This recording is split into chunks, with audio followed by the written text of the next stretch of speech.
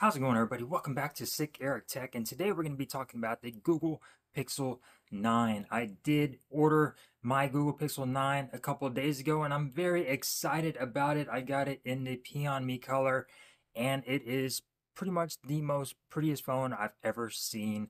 And yeah, I'm excited to get it. Hopefully, it's preparing shipments soon. And yeah, I just wanted to let you guys know, first and foremost, the whole drama of the whole Team Pixel thing, thankfully, I am not a part of that. This channel is too darn small for that, and it's kind of funny because a long time ago, I would always wish I was a part of Team Pixel and, jealous. And it was like, man, I wish Google could send me a phone. That would be freaking awesome.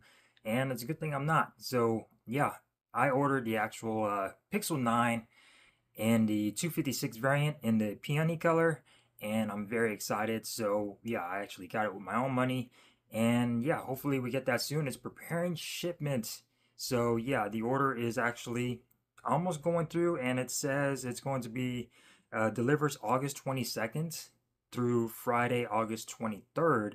And like I said, shipment is being delivered, and I actually did a trade-in, so I traded in a Galaxy S24, the base model 128. They're giving me $400 for that, so I think that's pretty cool. The only thing I don't like is paying upfront for everything, and then they refund you, which apparently, yeah, they've always done this.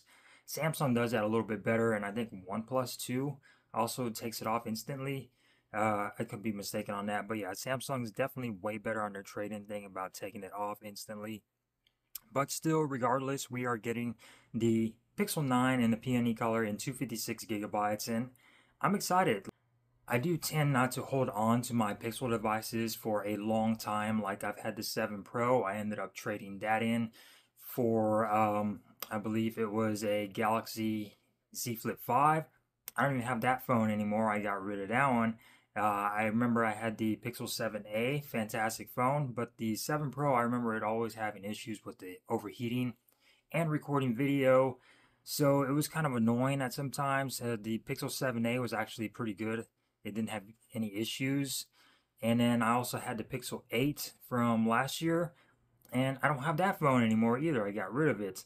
So I tend not to hold on to my Pixel devices for that long, but hopefully I do see myself holding on to this one just because it looks promising. I'm very excited. So some of the specs out of the way. So it's going to have Gorilla Glass Victus 2 on the front and on the back. So that's really nice. I love the design of this whole new camera visor and the pill shape on the back of the camera. That looks freaking awesome. I love the colors. So the colors this one comes in is going to be obsidian, porcelain, wintergreen, and the peony color. And I think the wintergreen is pretty much the mint color. So that's really cool. And of course, you got the 9 and 9, the 9 Pro and the 9 Pro XL. Those are more expensive. I'm talking about the regular Pixel. Since everybody's going to be covering the Pro and the Pro XL, I'm sure every YouTuber is going to have those. And I thought it would be kind of cool to get the regular model. That way, people could have coverage of that one as well. And the display is 6.3 inches. OLED, 120 hertz, will support HDR10 plus, so that's really, really nice. And it will have a resolution of 1080 by 2424, so a little bit weird on the numbers there. 422 pixels per inch, so it's going to be a very bright display. I believe coming in about close to 3000 nits, 2700 nits peak brightness, so it's going to be a really bright, beautiful display. Not LTPO like the Pro and the Pro XL, but I really don't care about that. It doesn't bother me as long as it's 120 hertz, bright and beautiful. I don't care about the display, and as long as it's an OLED too. I do not like LCD displays. We'll have an always on display, of course, and it will come with 12 gigabytes of RAM instead of 8 gigabytes like it has been in the past. All the base model Pixels have been having 8 gigabytes of RAM, and that is another issue that I did not like. They always had lower RAM. They performed okay. Gosh, I wish Google would move away from the Tensor chipsets and just give us Snapdragon. You will have the Google Tensor 4 on here, so it's a newer chipset, it's supposed to be a little bit more power efficient. Samsung could do all of the AI features using a Snapdragon, so I don't see why Google continues with the Tensor. It's not as good as a Snapdragon, but what can you do? It is what it is. It's just I wish they would move away from the Tensor and just start giving us Snapdragon. So yeah, Tensor G4 is going to be on the new Pixel. Cameras I'm excited about because we do get an upgrade now on the camera system.